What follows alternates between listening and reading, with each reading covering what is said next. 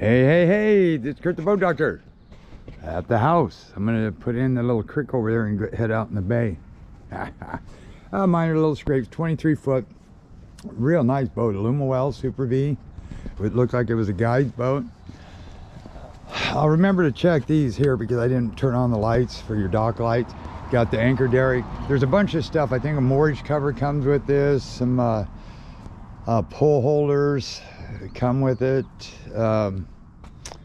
and I see the anchor lights there. The bow light I'm sure comes with it. It's in back, so there's life jackets and all that stuff's in the back. I had to go get the depth finder and stuff, like the Garmin and the keys and stuff. So anyway, spare tire, rogue channel trailer, way to go, because it's channel, you don't have to worry about them rust from the inside out.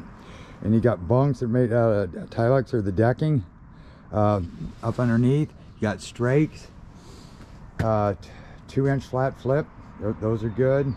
Cables, those are good. Just make sure you check the casings. If they're cracked, replace them.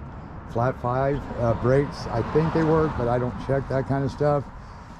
Amber light, little dim, that could be a ground. 5 lug mag, you got black and you got aluminum on the outside. Shine guides are good. Yeah, downriggers, I don't know if that comes with it or not. Pop-up cleats, I like that, because most of them are over there inside, and it's a kind of a bummer every time.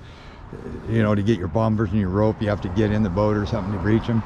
And they didn't put them back here, they put them up here. That's kind of a nice deal.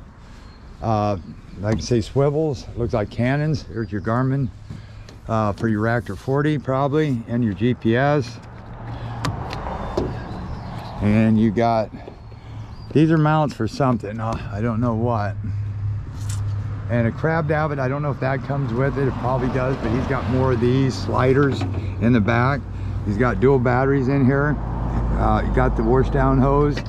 His wash down, or his Garmin's right there. There's ECUs underneath for the Garmin autopilot. VHF there, the remote wireless. Got an f250 jet. Could push this just great. Looks like he's got forward scan, as well as maybe a 54 on the GT, 54 on the transducer for the traditional sonar. Bucket looks good. Motor looks good. This you pull out and you grease this every time you use it. Just pump it up bearing grease. And then you can buy a flusher that goes in here. He may even have one with the boat. And then you pull that out, undo that, and then you screw in this flusher, and then you screw your garden hose into it, and then start the motor. Welded on, zinc.